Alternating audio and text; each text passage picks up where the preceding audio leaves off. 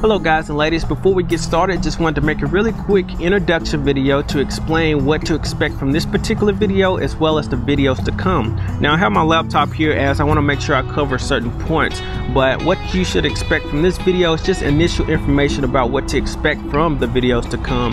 And if you are in a hurry to jump to the building process of the build, then you may want to just go ahead and go to the next video.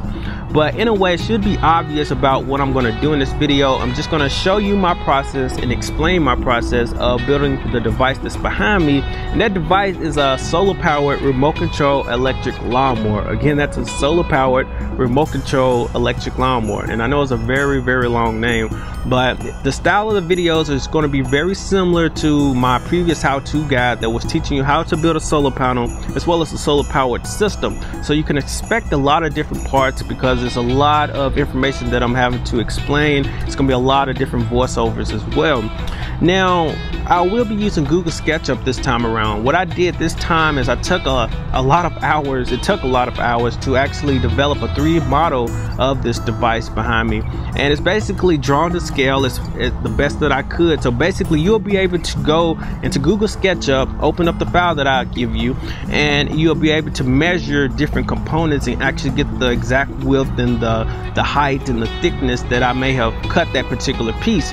So instead of how I did last time with putting the dimensions on the bottom of the video, I'm just going to be using Google SketchUp as a reference for you. So I think that'll be really helpful for you, and it'll help me with trying to speed up with getting the videos out a lot quicker.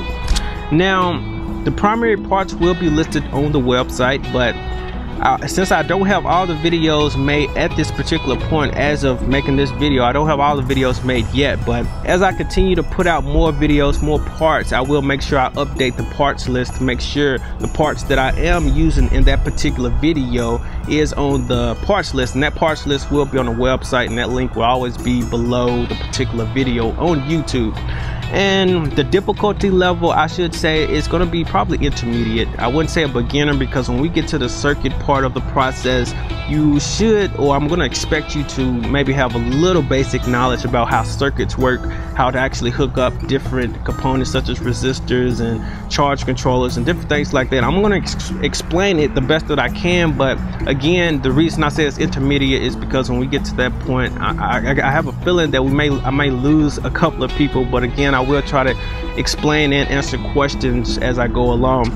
And some of the recommended machines, the last thing I have to say here is just probably use a drill press or buy a drill press if you can, as well as a belt sander and a bandsaw. The reason why I suggest those three components is the drill press, we're going to be using, or we're going to be drilling a lot of holes, and for the belt sander we're going to be sanding down some of the edges, or you may want to. I didn't do this, but you may want to sand down any rough edges.